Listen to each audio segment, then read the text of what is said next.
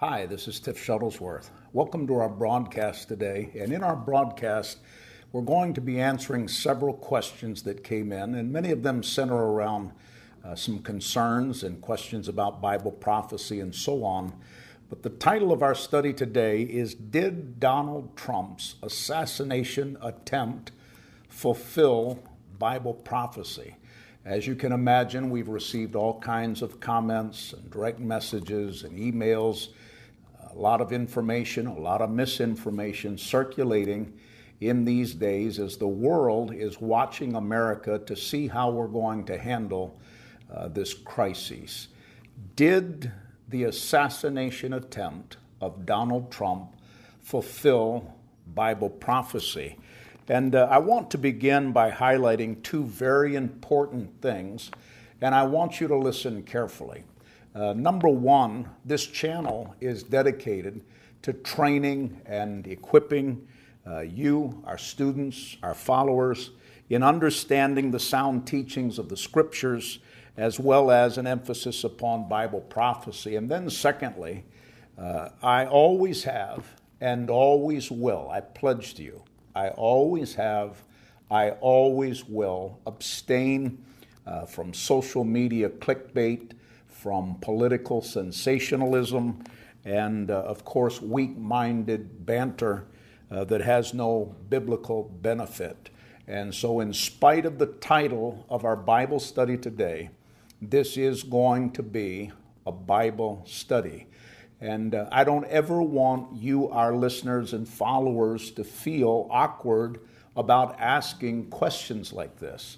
And in the questions that have come in concerning this recent assassination attempt, I actually thought it was a fair question. Did the assassination attempt of Donald Trump fulfill Bible prophecy? Now, I suspect that many who are thinking that, or those that have asked that, or something similar to that, are asking in response to many of the false prophets that pollute our social media channels and present what can be called, I don't know how to be gracious other than to say, senseless clickbait, and I get it. But I work very hard to provide content for you that's designed specifically for serious students of the Bible.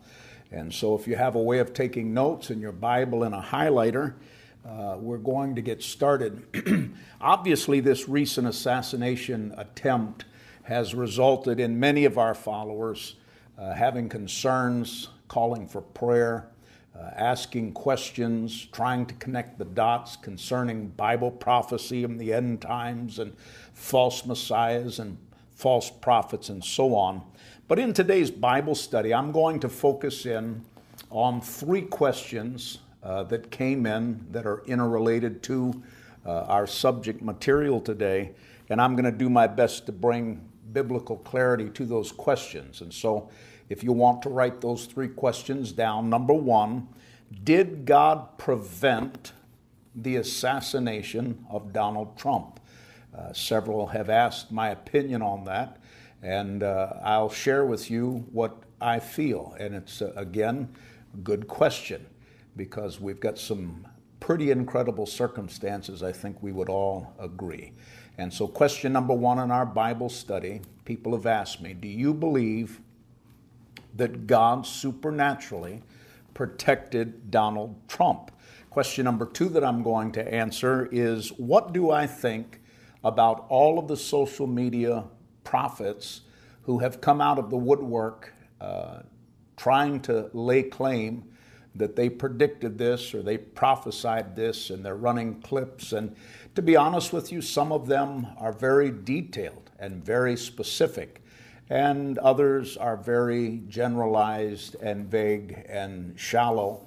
But I will, in this Bible study, address prophets and social media prophets and give to you three standards of testing social media prophets that I think will be of great value to you, both in this present chaotic time of media press and social media being on fire. There are three ways biblically that I want you to always evaluate prophets, and prophecy. And then the third question, which is the title of our study today: did the assassination attempt on Donald Trump fulfill Bible prophecy? And there is a specific passage in the last book of the Bible that there has been some social media videos on and some, erroneous teaching on, that for whatever reason, this stuff oftentimes catches like a fire in the winds of excitement, and news cycles just cause it to spread. We'll conclude with that. With that said, open your Bible into the 13th chapter of Revelation. I'm going to begin with that, and I'm also going to end with that. And as always, we're going to start in the Bible, stay in the Bible, and finish in the Bible. Revelation chapter 13, just two verses today, and that's verse 3 and verse 4. Revelation chapter 13, verses 3 and 4. I want you to highlight that in your Bible. If you've listened to me teach out of Revelation 13 before, many of you already have. But there the Bible said, I saw that one of the heads of the beast seemed wounded beyond recovery, but the fatal wound was healed. Pause right there. This is a legitimate Bible prophecy. John, the author of the book of Revelation, talks about a charismatic political leader in the last days that will sustain a head wound. And many people that know a little bit about the Bible have asked questions, and there are those that are trying to take that passage and link it to Donald Trump and the attempt upon his life recently. Let's read on. But the fatal wound was healed, and the whole world marveled at this miracle and gave allegiance to the beast. And that is another reason why some have erroneously tried to tie this assassination attempt into Bible prophecy, because they're pointing out the fact that this assassination attempt upon the previous president has almost made him a god, and iconic for sure, and it'll be in the history of politics until the end of time. And it's almost immortalized Donald Trump as a presidential candidate and a past president. So we'll come back to that. Verse 4, they worshiped the dragon for giving the beast such power, and they also worshiped the beast. Who is as great as the beast, they exclaim. Who is able to fight against him? And again, who is able to fight against him? And many of you have seen on the news him rising out of the Secret Service bodies and pumping his fist with the blood on his face, saying, fight, fight, fight. And I understand why those who perhaps are limited in biblical interpretation could take a passage like this and try to squeeze this current assassination attempt into the passage and ask questions about it. And I'm going to do my best to answer those for you today. As we always do, before we answer those three questions, let's begin our Bible study by praying together. Heavenly Father, once again, in the name of Jesus, we bow before you in prayer. The Bible warned us in Bible prophecy that in the last days perilous times would come. You prophesied very distinctly in the scriptures the political chaos of the last days. But we pause, first of all, those of us that live in the United States of America, we pray for the Civil War-like conditions that it seems like our country is moving towards. And we pray for a revival in America. We pray for a spiritual awakening. We pray for genuine repentance in the hearts of leaders, not only in our nation, but worldwide. We also pause to pray because though many are talking about the assassination attempt upon Donald Trump, there were people that were both wounded and killed. And we pray for them and for their families and for their loved ones in this difficult time. I pray for the mother and the father of the shooter. I can only imagine as a parent the confusion and the hurt and the ache deep in their hearts that they must be going through. We pray for our presidential candidates and their families. Not only Donald Trump, we pray for Joe Biden and for his family and for any and all who may come under harm. But most importantly, we now pause to pray for those who are listening today that may in their own hearts not know where they stand with Christ. What if their life were to suddenly end? Because one thing this has certainly caused me to be reminded of is that razor-thin line between our life on earth and its termination. And you said in the Bible, in the book of Hebrews, in the 9th chapter, it is appointed unto all men once to die, and after that, the judgment. Every single one of us, every single listener, has an appointment unknown, and one day we will stand before God. My prayer is that every person listening would turn from sin, turn to Christ, and live ready every day to meet Him. And in the moments to come at the close of our study, when we pray for those who need Christ and those that are perhaps backslidden or away from the Lord, I pray that you would give them the faith and the courage and the humility to do what they ought to do. And for all things, we'll be careful to give you the praise and the honor and the glory, for you alone are worthy. And all God's people said, amen and amen. By the way, I'm going to leave all the questions and the conspiracy theories and the wonderings and the possibilities and how did this happen and why was this not secured and all of the things that the media outlets are covering. I'm going to leave it to the media outlets, and I'm going to keep our attention upon what I believe to be of greater concern, and that is a biblical response to that question on Bible prophecy. I'll be honest with you. This assassination attempt, and of course every day new details are coming forth. There seems to be video evidence that's just been released within hours of a second hidden shooter on a direct line from the opposite side of the young man who was called out to be the shooter and killed at that very site. There are all kinds of questions circulating, but I'm not going to run down that road of speculation and assumption. It's of no profit to those of you who are serious students of the Scripture. I did hear a silly rumor that the FBI has launched an investigation into Donald Trump's assassination attempt, and apparently they're considering charging him with 4 counts. It may be that President Trump will be guilty of interfering with a sanctioned assassination attempt. Secondly, he may be guilty for leaving the scene of a shooting with only minor injuries. The third charge is the unauthorized use of a miracle. And then fourthly, he may be charged with conspiring with God to survive. Well, I hope you have a sense of humor, but it wouldn't surprise me.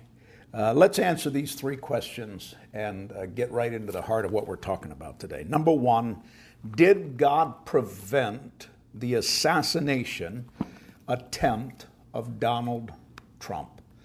Or perhaps I should say, did God prevent the assassination of Donald Trump?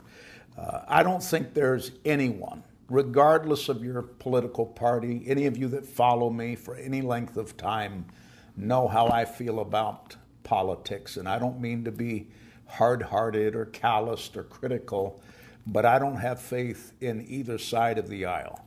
I don't have faith in anything that man has his fingerprints on.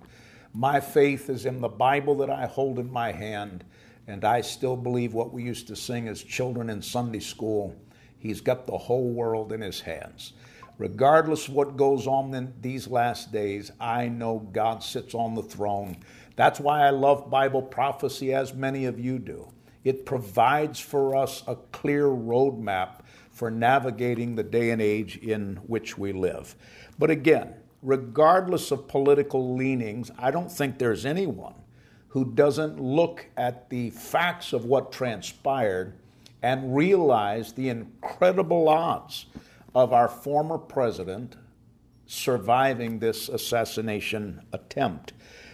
Donald Trump certainly quickly acknowledged what he believed to be God's protection shortly after the attempt to take his life. Let me read what he posted after the assassination attempt. And to my knowledge, this was his first post, his first public response after he almost lost his life. He said, and I quote, "Thank you to everyone for your thoughts and prayers yesterday, as it was God alone who prevented the unthinkable from happening. We will fear not," which is a biblical term, "but instead remain resilient in our faith and defiant in the face of wickedness. Our love goes out to the other victims and families. We pray for the recovery of those who were wounded and hold in our hearts the memory of the citizen who was so horribly killed." And so certainly Donald Trump believed that God alone, to quote him, God alone protected him from what could have been certain death. And when you begin to take a look at the forensic pictures, it provides evidence that the shooter, we now know, had his crosshairs upon the center mass of Donald Trump's head. And for whatever reason, in the last moment, probably at the exact same time that the shooter was squeezing the trigger, mysteriously, Donald Trump moves his head in such a way that he avoided being killed there on the spot. It has been stated that he mysteriously escaped death by less than 2 centimeters. I heard another forensic report that stated 1 centimeter. But when you look at some of the pictures and the forensics that there will be upon the screen during this time, it is obvious that he mysteriously, uniquely moves his head at probably the exact time that the shooter squeezed off the shot. Can I state with 100% certainty that God protected him in that moment from death? I cannot. But do I believe that there's evidence that seemed to provide supernatural intervention that protected him from an easy, close-range shot that should have ended his life? I'll admit, yes, I do. It just seems that somehow there was intervention there that saved his life. Now listen, I don't know what your position on guns and rifles is. It doesn't matter. We shouldn't feud about certain things. I've been involved, as most of you know, in world missions for over 45 years. I've been in over 63 countries of the world. I've been in remote places, just to give you an example, in the Arctic Circle, where people depend upon their weapons to put food on the table for their family. In the Arctic Circle, they depend upon harvesting a moose in the fall. They depend upon harvesting salmon and smoking them and putting them away. And there are still people who live what is called subsistence life, and they depend upon their rifles to provide food for their table. For those of you who think that meat grows on styrofoam in the local grocery store, you need to have a little bit of a rude awakening. I have no problem with people who hunt to provide for their families, and I have done so. But I'll tell you this, I could take one of your grandchildren, let's just say you have a grandson or a granddaughter, 9, 10, 11 years old, and within 15 minutes, I could give them basic fundamental training and put them at a rifle stand and show them how to put the crosshairs on a target, trust me when I tell you that missing from 130 yards with a high-powered rifle, which the shooter had, in the pictures, it's obviously some AR. I've heard one report that it was a 5.56 NATO round, which is an incredibly fast, flat-shooting round. To miss from 130 yards is almost not possible.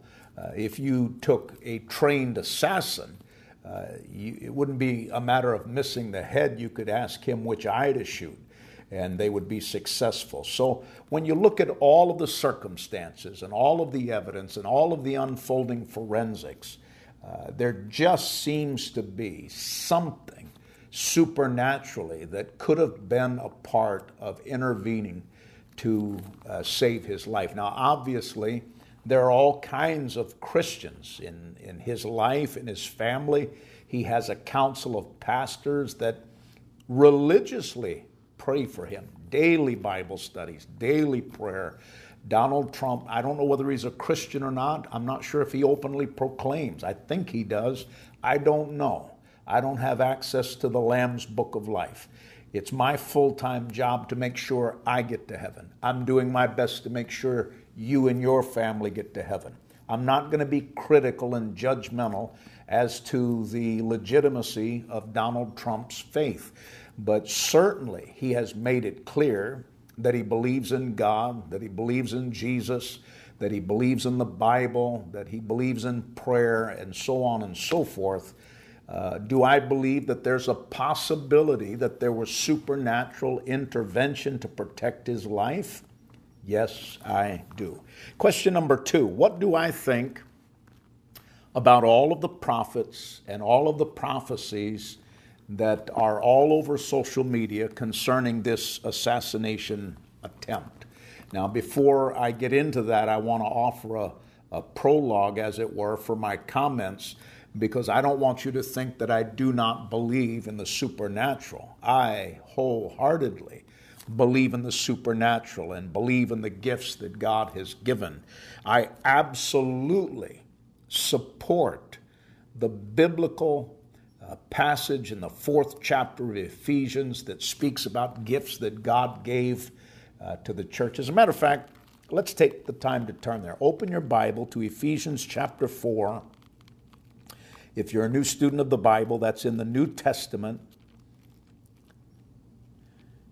Galatians, Ephesians, chapter 4, and go down to verses 11 through 14, and let me read what the gifts that God gave to the church are. Ephesians chapter 4, verses 11 through 14, I'm reading out of the New Living Translation. The Bible said, "Now these are the gifts Christ gave to the church." Now, pause there. If you listen to Bible study content, sooner or later, you're going to come across people who teach and say that, yes, God gave those gifts to the church, but those gifts ended with the death of the last apostle. And they are oftentimes in the world of theology called cessationists, based upon the word cease or ceasing. And there are many that would probably attack me for what I'm about to say, which is fine. But those who believe in cessationism, those who believe that the gifts that God gave to the church ended with the death of the last apostle, have a serious problem with this passage doctrinally to exegete and explain. Primarily, it says God gave these gifts to the church. And the church is not a building, it is the church age. Doctrinally, what do we know about the church age? The church age began with the first advent of Christ, his birth, and it ends with the second advent of Christ, which is the rapture. So Ephesians 4 tells us that the gifts were not just for the apostles' time, they were gifts given to the church. Let's read on. Now, these are the gifts Christ gave to the church: the apostles, the prophets, the evangelists, the pastors, and teachers. Verse 12, their responsibility is to equip God's people. Pause again. Were there God's people when this was spoken? Yes. Are there God's people now? Yes. Again, a hurdle for those who believe that these gifts ended with the death of the last apostle. Let's read on. To equip God's people to do his work and to build up, here it is again, the church. Then the body of Christ. Is the church still in existence? Yes. Is the body of Christ still in existence? Yes. So these 5 gifts, the apostle, the prophet, the evangelist, the pastor, the teacher, were given as gifts to the church. And I believe the scripture is clear that those callings and the operation of those gifts are legitimate throughout the church age. Let's read on. Verse 13. This will continue. Run your highlighter through that. This will continue until we all come to such unity in our faith and knowledge of God's Son that we will be mature in the Lord, measuring up to the full and complete standard of Christ. Is there perfect unity in the church, in the world today, or has there ever been? No. There are thousands upon thousands of denominations and disagreements and doctrinal feuding and some that teach that, if you believe this way, you're teaching the doctrines of devils and the back and forth. There has not been unity in the body of Christ from the birth of the church until modern times. When will there be perfect unity for the believers? I believe that is a future time. Until we all come to such unity in our faith and knowledge of God's Son that we will be mature in the Lord, measuring up to the full and complete standard of Christ, then we will no longer be immature like children. We won't be tossed and blown about by every kind of new teaching. We will not be influenced when people try to trick us with lies so clever they sound like the truth. Why don't you run your highlighter through that? People trying to trick us with lies so clever they sound like the truth.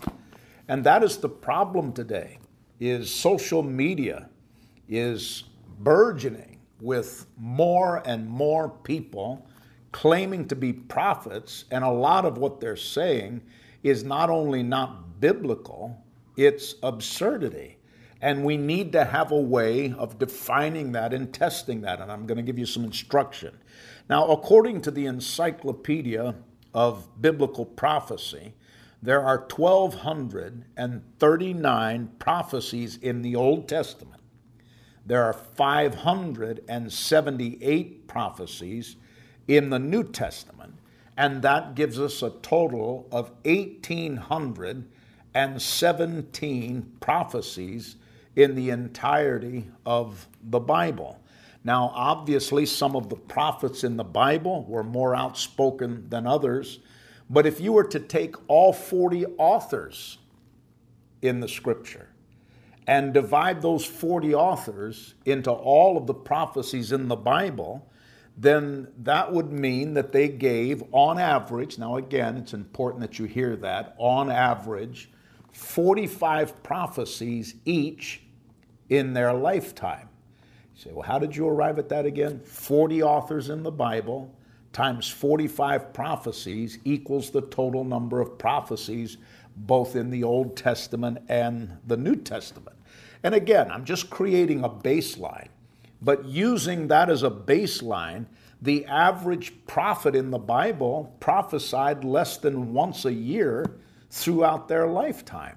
And that is not really how we see prophets today. And again, I don't want to be legalistic. I don't want to be the prophet police here. I believe in the office of the apostle. I believe in the office of the prophet. I believe in the office of the evangelist. I've operated in that gift. That's my calling from the age of 17 until now, going on 5 decades. I believe in evangelism and reaching unreached people around the world. My life has been completely dedicated to that. And now, as president of a Bible college, I'm trying to pass that same passion and fire into the hearts of every single student, that regardless of their calling, that they might always remember that the Great Commission is the assignment. Reaching unreached men and women and boys and girls is the divine assignment. If a prophet's predictions do not come true, then they are not speaking for God, because God can't lie. Now, as simplistic a Bible truth as that is, many people give people these wide passes and say, well, they got a prophecy right last year. That's not the standard. When a prophet speaks, they are literally saying, I am speaking on behalf of God. That's a serious claim. So when somebody says, I prophesy, they literally are saying, I now speak as the mouthpiece of God. That's the standard. And the biblical standard was 100% accuracy.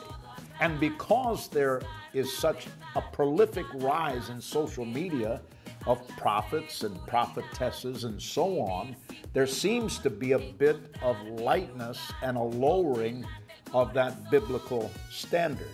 I repeat, if any prediction of a prophet or a prophetess does not come true in detail, then they are not speaking on behalf of God, because God cannot lie. And there's been a lot of attention to so-called social media prophets. One in particular, I've had several that have asked me about it. Some of you perhaps have seen it. I'll not mention his name because it's not important, but it's circulating all through social media, and many people have seen it, many people have asked, and it's about a man who prophesied that he had a vision of an attempted assassination upon Donald Trump. And he said that the bullet went by his ear and his eardrum exploded, and they were able to protect him and remove him.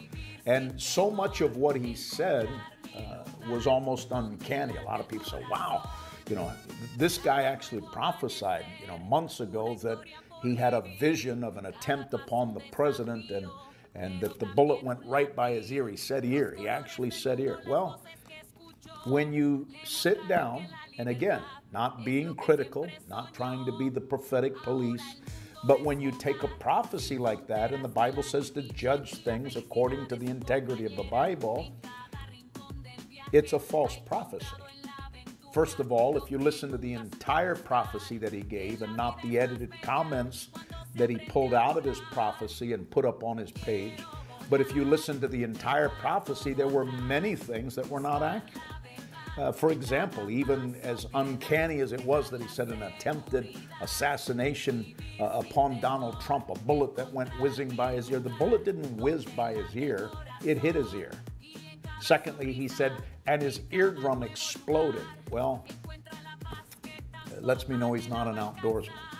You don't have ear damage from a bullet going by, or every soldier that ever lived would be deaf. You don't have an exploding eardrum because a bullet went by, even if it goes by quickly. All you're going to hear. I have been in the woods when irresponsible hunters have fired, and I laid down by a dead tree, and I listened to the sound of bullets whizzing and hitting leaves and limbs, and laid there until the deer had run by from another farm. I was young at the time. I never hunted that farm again after that. It was like Vietnam. But I'll never forget the sound of bullets whizzing by in close proximity. It's a frightening, surreal sound. But it doesn't do any ear damage. The damage would be done if they fired a gun off in close proximity to your ear. And so his eardrums were not blown. And again, not trying to be super critical or pharisaical, but many people are circulating that video as if, this guy must be a prophet because he got so close. Prophets don't get close. Prophecy gets it right. You speak on behalf of God. God doesn't speak in those type of generalized terms. And being president, by the way, being president of the United States of America legitimately, mathematically, is the most dangerous job on the face of the earth. And I love all of my friends in Alaska, and there's a very famous program called, I think it's called Deadliest Catch or whatever, and certainly guys that work on the Bering Sea harvesting crab, that's not a job I covet. I've been on the Bering Sea in a small boat when my life was threatened. I have great respect for the Bering Sea. So if you're from Alaska and you know these crab fishermen, hats off. You're a bunch of courageous, rugged people, and I respect that. But as far as mathematically, a lot of people don't know this. The most dangerous job on earth is being the American president. Let me back that up with fact. 19 presidents and candidates have been threatened with assassination. 6 of them were killed, 3 of them were wounded, and 10 were unhurt. Not to mention the untold numbers of attempts upon presidents or candidates that were hidden from the press. We have no number of that other than we know that it happens on a pretty frequent basis. There have been 46 presidencies, not presidents. There have been 46 presidencies. There have been 45 presidents, including our current president, Joe Biden. So anybody prophesying an assassination upon an American president, your odds are better than 1 in 10, be somewhere between 11 and 12% based on that math. I haven't heard any of these prophets predict an assassination. I've heard all of them talk about an assassination attempt. Well, let's look at the math on that. If you predict an assassination attempt upon an American president, the odds of that being fulfilled are between 70 and 80%. One of the easiest things to prophesy and be accurate is to prophesy an assassination attempt upon a president. Now, again, I have utmost respect for the legitimate gifts that God gave to the church. I believe they're valid. I believe they're operational. I believe they serve the prophet that the Bible tells us would profit the church and the body of Christ and so on.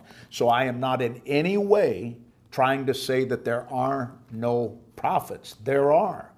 But what I am telling you is that Jesus warned us that one of the prolific signs of the last days would be a rise of false prophets.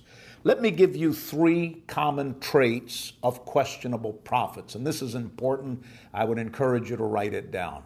Here's a way biblically that you can kind of roughly tuck into your heart to evaluate whether somebody you're listening to is a legitimate prophet.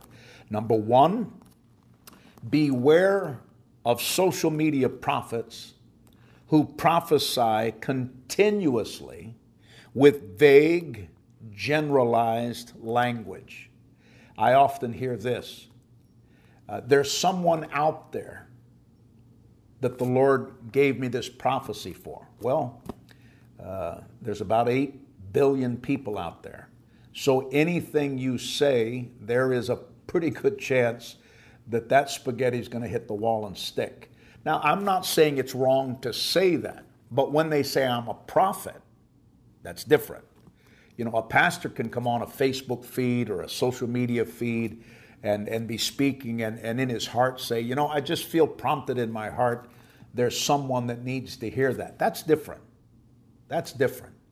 But when somebody claiming to be a prophet gives a vague, generalized prophecy, then they preface it by saying there's someone out there. There's no accountability to that. Anybody can do that. Nobody holds you to an account. I remember being in a service, and I hope this won't offend you, but to give you just a raw, rugged example of what I'm talking about, there was a man who probably was not called into the ministry, trying to pretend he was called into the ministry. I was actually in the service. I didn't hear about it. I was there. It was my home church. And he got up and said, "The Lord has given me a prophecy." And I don't know what he meant to say, but he pointed to the right side of the congregation. It was a large church that, had maybe 1,000 seating capacity. So it wasn't like a small church, but he pointed over to the right and he said, I see there's a woman on the right side of the auditorium with a breast.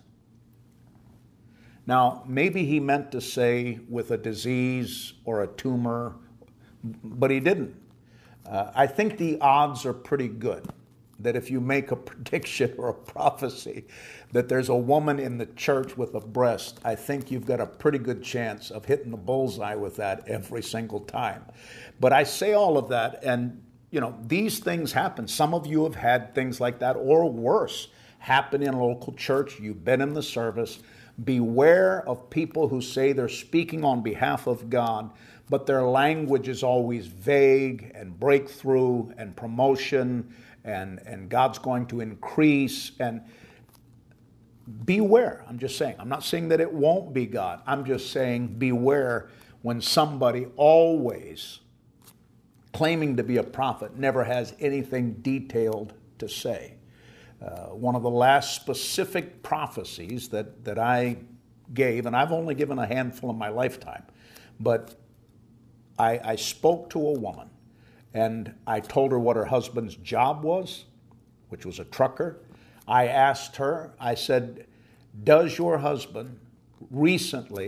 he recently start a new route, a new account to the state of Illinois? She said, yes. I said, did he recently tell you that he'll not be home for Thanksgiving? She said, yes. I said, he has not a girlfriend, not an affair. He is married to another woman. He's recently married a second woman in the state of Illinois, and you're going to find that's why he's taken this new account. And I even stated he had people that worked for him. He had a trucking business. I said he normally just drives his truck routes locally so he can be home. She said, yes, most of our marriage. But I said recently he's now got a new account in Illinois. Yes.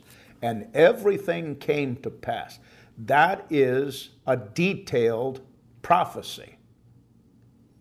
Not there's someone out there that's married, that has two legs. I see you putting shoes on before noon. I see you sitting at a table and eating a meal. Yes, several times in your life. That kind of foolishness needs to be called out because it is false prophecy. Number two, beware of social media prophecies that have a side hustle. What do you mean side hustle? I've seen prophets that sell vitamins and, for $99 a month, you can take the same vitamins that I take, and not only will it help your eyes to see better in the natural, I believe it'll help your eyes to see better in the spiritual. Beware of prophets with snake oil and side hustles. Number three, beware of social media prophets who schedule private, personal prophecy calls. Can you imagine Elijah, sending out on his Facebook page, those of you that would like to join me Thursday at 9 o'clock at night, I have a private prophecy, personal call for you, and I'd like you to be on that call. And then be very careful of those that do that, and they have a monthly fee for insider information. If you support our ministry, $19.99 a month, every month you can be invited to be on a prophecy call. Personal words are given. When somebody starts to put a fee on prophecy, then run.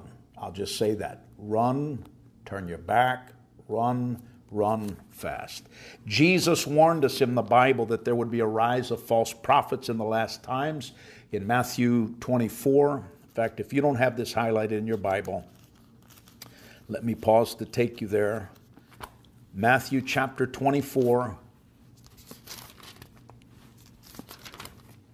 and verse 24, Jesus warned us. He said, "For false messiahs and false prophets will rise up and perform great signs and wonders so as to deceive, if possible, even God's chosen ones. See, I have warned you about this ahead of time." Again, the biblical standard for a legitimate prophet is 100% accuracy.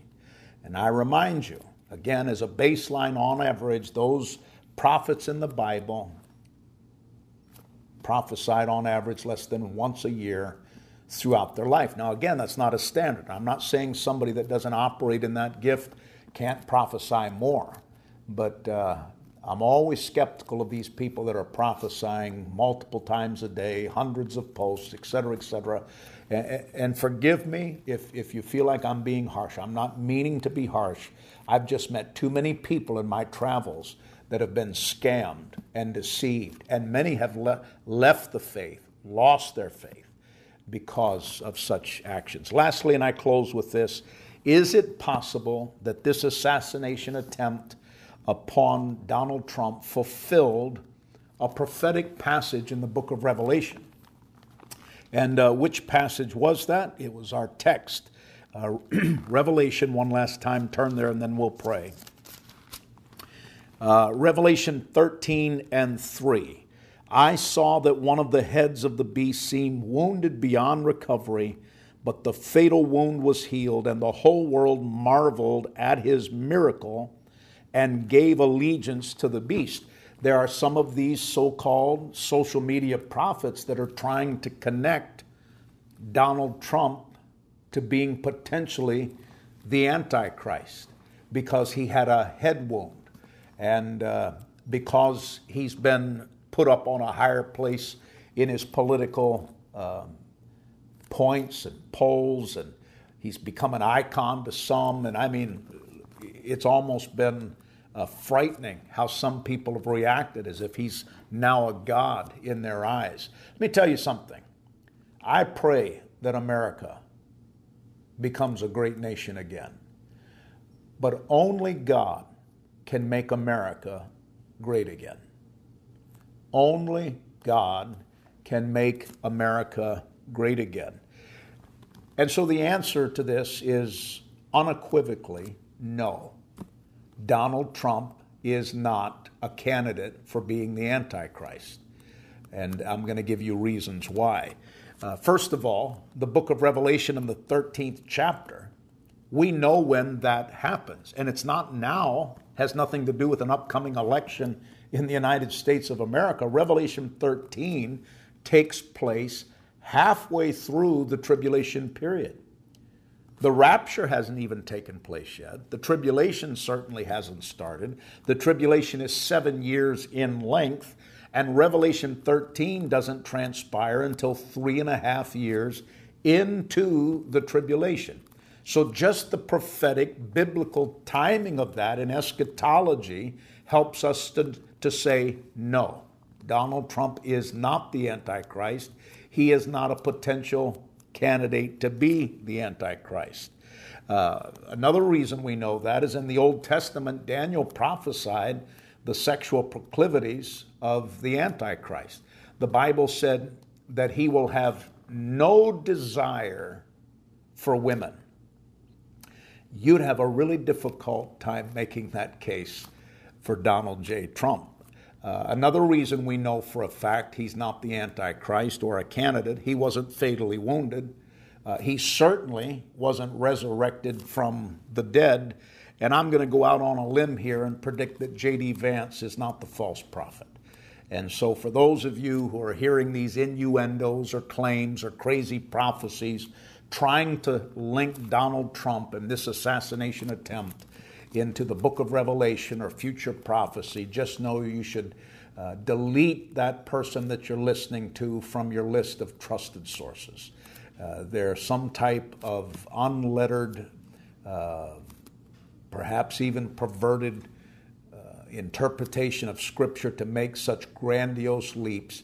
Run from people that don't start in the Bible, stay in the Bible, and finish in the Bible. Let me close with this. How many times have I challenged you out of the 24th chapter of Matthew? How many times have you heard me say, if you don't learn anything else about Bible prophecy, learn Matthew 24:24. What does it say?